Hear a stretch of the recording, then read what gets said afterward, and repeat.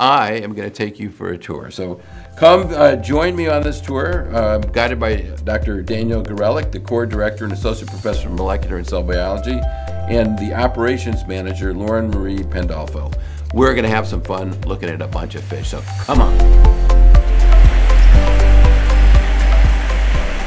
My name is Lauren Pandolfo, and I am the Technical Director of the Zebrafish Genetics Core here at Baylor College of Medicine. And our lab provides specialized expertise and equipment for essential zebrafish research services. We assist with generation of transgenic and mutant zebrafish, chemical and genetic screening so that we can model human development and diseases of interest, fluorescent microscopy of embryos and larvae, behavioral research, small molecule and drug exposure experiments, and even more. And our core can also assist users in training to utilize zebrafish for experiments. So if you don't know how, we can teach you.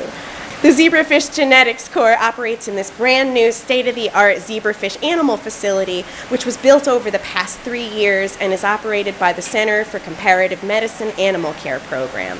This facility currently houses zebrafish for 6 PIs, including the core lab, and the facility has a capacity for over 2,000 holding tanks and can hold a colony of 30,000 to 40,000 animals. And you may be wondering, how did a little tropical fish that you can buy in a pet store join the ranks of species that can help answer questions about human health and diseases? Zebrafish research started in the early 1960s when researcher Dr. George Streisinger at the University of Oregon turned to his home aquarium hobby to provide a new vertebrate model organism.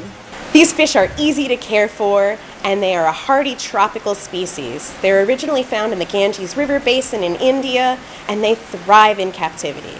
And when we keep them in an ideal summer monsoon environment, these fish readily breed weekly, providing large clutches of embryos. The animals here at Baylor are kept in a balmy 82 degrees Fahrenheit with a high humidity environment and an abundance of feeding opportunities.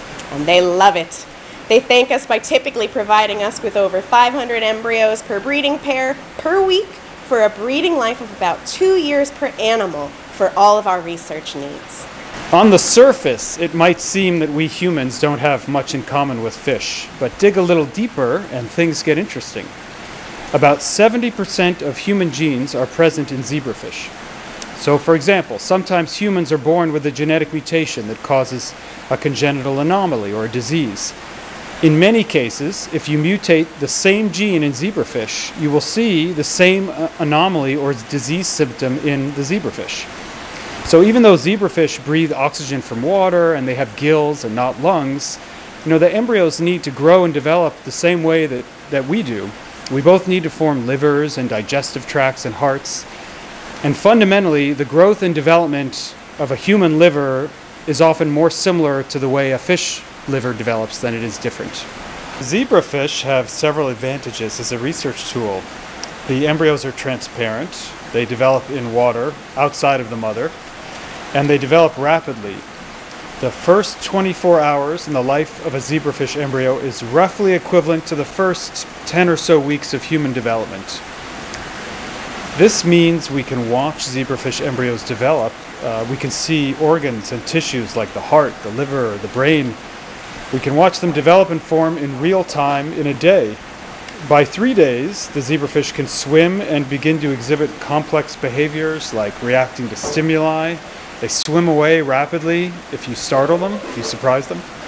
And so scientists can not only study how cells and tissues form in the embryo, but they can also study how some behaviors form. That's difficult or impossible to do in other animals like rodents.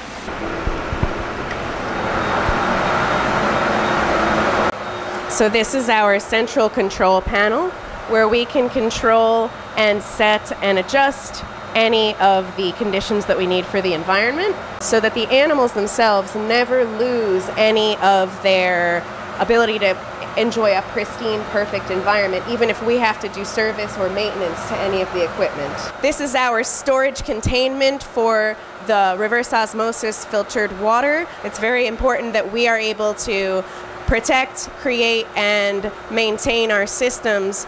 And with this water storage, we can make sure that our fish are happy and functioning for 7 to 10 days even if we can't get fresh water from the city. The Zebrafish Research Core can be found on the Baylor College of Medicine Research ATC Core Labs page and can easily be reached via our core email, atc-zebrafish@bcm.edu.